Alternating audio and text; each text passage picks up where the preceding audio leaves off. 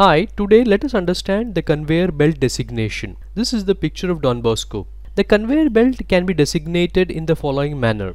It can be designated as cotton 28 OZ, that is ounce, nylon NN 200, polyester nylon EP 200. Let us look into cotton. So OZ means ounce, and this is the thickness of the belt. The thickness of the belt can be made of number of plies. There can be 2 ply, 3 ply, 8 ply, or it can be 10 plies depending upon the requirement. The width of the belt can be somewhere between 25 mm to 1500 mm. The total length of the belt can be 100 meters, or it can be less than that according to requirement per roll.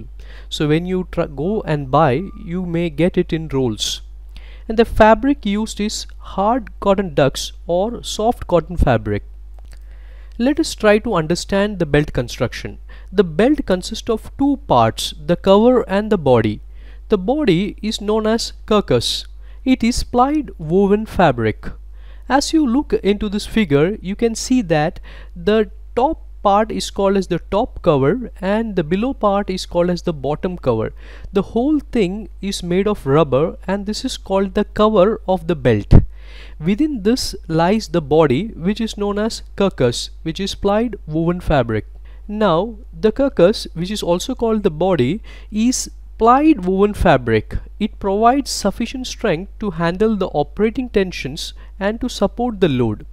The cover is to protect the carcass or the body. It has certain properties which is physical or chemical in nature, due to which it provides as a covering and a protection to the main body of the belt.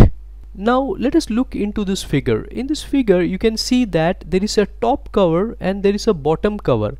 Both are made of rubber, and you can see there is a mesh. There is 1 mesh, 2 mesh and 3 mesh. This 3 mesh is present in this particular conveyor belt cross section, hence we call it 3 ply conveyor belt. In between you can see intermediate rubber parts. The mesh consists of vertical and horizontal line. The horizontal line is called as wrap, which may be of cotton, and the vertical is called as weft, which may be also of cotton. So this is the mesh that is present in between the conveyor belt, so that it may provide strength to the whole belt. Now you can observe that the top portion of the belt, that is the top cover, is thicker and the bottom portion is thinner. Now this is because the conveyor belts are subjected to wear and tear. So the wear and tear is much more at the top portion because the material is loaded at the top, and the bottom portion the wear is less because it comes in contact with the pulley. We can see in this particular diagram that the mesh appears like this, and it is in between the rubber intermediate. So what you see here is the mesh in between the top and the bottom rubber. Now the plies or the mesh can be more than one. So in this cross section you can see there are 2 zigzag lines. Hence I can say that there are 2 number of plies in the belt. In the figure to the right you can see that there are 5 zigzag lines. Hence I can say that the belt consists of 5 plies. In this particular figure you can see to the left that we have this green color, which is the rubber, and inside that we have the body, which is known as carcass. The capital B is the belt width and capital T is the total thickness of the belt. Here 4 lines are present, hence this horizontal 4 lines are called as plies, and here we can say it is a 4 plied belt. The figure to the right has 3 lines, hence we can say that this is a 3 plied belt. We can calculate the belt thickness in the following manner. The belt consists of 3 types of thickness: top cover, bottom cover and the carcass, that is the body of the belt. The top cover can be from 2 mm to 25.4 mm maximum. The bottom cover can be from 0 to 25.4 mm. Total thickness can be 50 mm. So this range is by a particular manufacturer. Now the total thickness can be calculated like this. It can be top cover plus the carcass plus the bottom cover. We can assume the top cover to be 10 mm as per the requirement. The carcass, since the belt is of 32 OZ, is 32 as designated, and the bottom cover can be 5 mm. 32 OZ in terms of mm is 32 multiplied by 0.4. So when you add that together, you get the total thickness as 27.9 mm. Now conveyor belt consists of different thickness. Like, you know that it can be made of cotton, which can have 28 OZ, 32 OZ or 34 OZ and so on. And you can see they can have nylon also fabric. So it is like NN100, NN125, NN450, or it can have a fabric which is polyester nylon, that is EP100, EP200 and so on. So in many varieties these are present in the market and is made by different manufacturers. Let us try to understand what you mean by cotton 28 OZ. Leather thickness is usually measured in ounces in USA and other places, where 1 ounce is equal to 1/64th inch in thickness, or you can say 1 ounce equal to 0.4 mm in thickness.